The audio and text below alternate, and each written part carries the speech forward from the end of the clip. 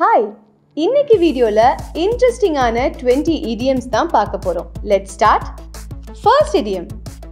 Raining cats and dogs. அப்படின்னா என்ன? பயங்கரமான மழை, இடியோட மழை பெய்யுது அப்படின்னு சொல்லுவோம்ல, பயங்கரமா. அததான் raining cats and dogsனு சொல்லுவோம். இதை எப்படி ஒரு சென்டென்ஸ்ல யூஸ் பண்ணுவீங்க? Very simple. It is raining cats and dogs அப்படின்னு சொல்லலாம். And the next idiom.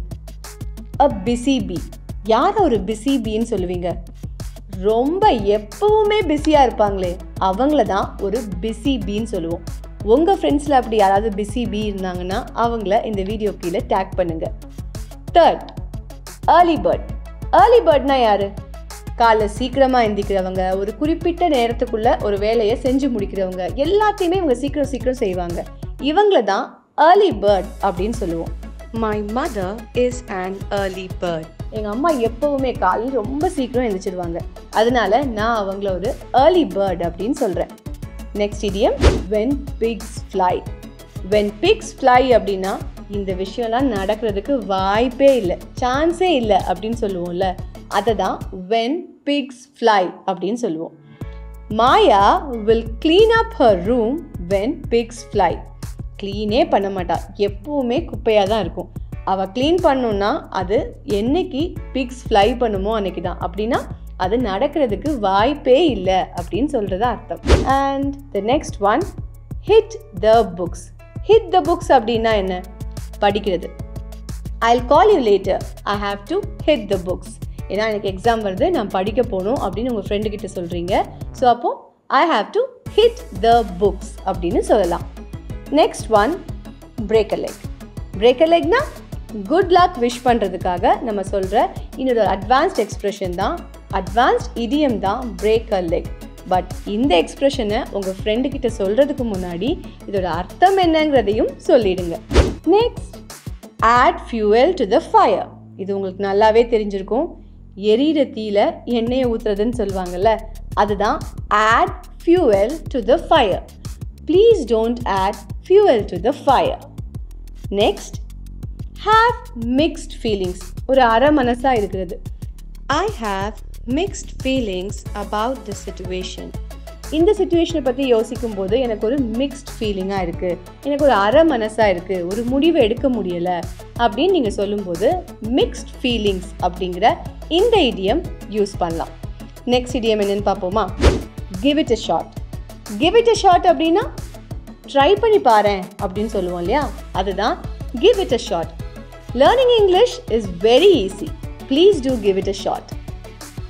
அடுத்தது out of the blue. out of the blueனா திடீர்னு எங்கே இருந்துனே தெரியாது, திடீர்னு ஒரு விஷயம் நடக்கும்ல, அதுதான் out of the blue. My friend came to meet me out of the blue. திடீர்னு வந்தான், அவன் வருவான்னு நான் எக்ஸ்பெக்ட் பண்ணவே இல்லை, அதுதான் out of the blue அப்படின்னு நம்ம சொல்லுவோம். அப்புறம் beat around the bush. beat around the bushனா சுற்றி வளைச்சு பேசுவாங்கல்ல, அதுதான் beat around the bush அப்படின்னு சொல்லுவோம்.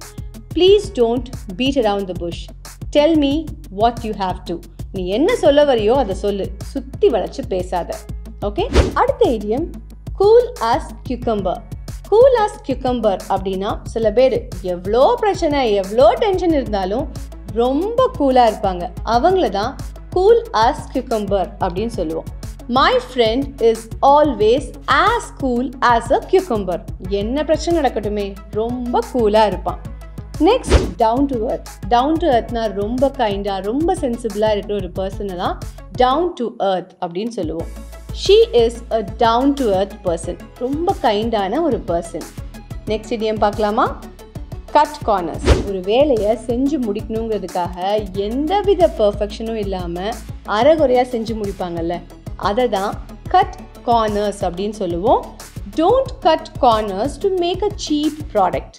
ஒரு ப்ராடக்ட் பண்ணி முடிக்கணுங்கிறதுக்காக அரைகுறையாக அதை முடித்தா என்ன யூஸ்? ஒரு யூஸும் இல்லை இல்லையா, அதுதான் கட் கார்னர்ஸ் அப்படின்னு சொல்லுவோம். அடுத்தது once in a blue Moon. Once in a blue மூன்னா என்ன அர்த்தம்? எப்போவாச்சு, வெரி ரேர்லி நடக்கிற ஒரு விஷயத்தை தான் நம்ம once in a blue Moon அப்படின்னு சொல்லுவோம். I visit my hometown once in a blue moon. எப்போவாது தான் நான் போவேன். அடுத்தது a storm in a teacup. A storm in a teacup அப்படின்னா ஒன்றும் இல்லாத விஷயத்துக்கு ஆர்கியூ பண்ணுறது, ஒன்றும் இல்லாத விஷயத்தை பெருசாக்குறது, அதுதான் a storm in a teacup அப்படின்னு சொல்லுவோம். இதை ஒரு சென்டென்ஸில் எப்படி யூஸ் பண்ணுவீங்க? Their arguments were like a storm in a teacup. ஒன்றும் இல்லாத விஷயத்துக்கு அவ்வளோ ஆர்கியூ பண்ணிட்டு இருந்தாங்க. Next one, in full swing. In full swing அப்படின்னா முழு வீச்சாக நாங்கள் வேலை பார்த்துட்ருக்கோம், முழு வீச்சில் ஒரு விஷயம் நடந்துட்டுருக்கு அப்படின்னு சொல்லுவோம்ல, அதை தான் in full swing அப்படின்னு சொல்லுவோம். இந்த இடியம் எப்படி ஒரு சென்டென்ஸில் யூஸ் பண்ணுவீங்க? We are working in full swing to give you quality content. Okay? And the next one, in seventh heaven.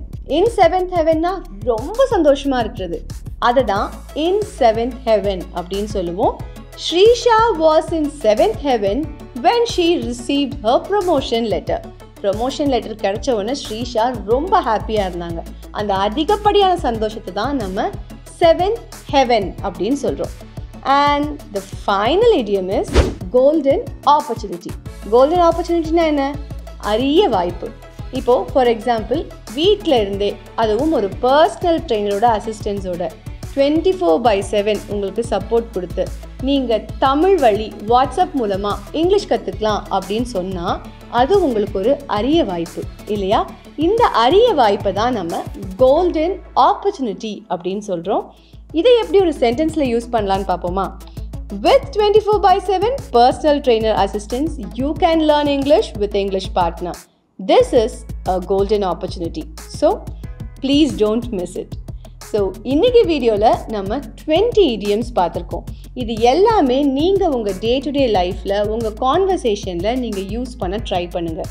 when you start using idioms, நீங்கள் பேசும்போது உங்களுக்கே நம்ம நல்லா பேசுகிறோம், நம்ம நிறைய விஷயங்கள் புதுசாக கற்றுக்கிட்டோம், நம்ம பேசுகிறது இன்னும் கொஞ்சம் கூட அட்வான்ஸ்டாக இருக்குது அப்படிங்கிற ஒரு ஃபீல் வரும். எதையுமே கற்றுக்கிட்டோம் அங்கேயே விட்டோன்னு இருக்காமல் அதை கொஞ்சம் கொஞ்சமாக யூஸ் பண்ண ஆரம்பிங்க. இதே மாதிரி இன்னும் பல இன்ட்ரெஸ்டிங்கான இன்ஃபர்மேட்டிவான விஷயங்களை நீங்கள் கற்றுக்கணும் அப்படின்னு நினச்சிங்கன்னா இங்கிலீஷ் பார்ட்னரோட பேஜஸை ஃபாலோ பண்ணுங்கள்.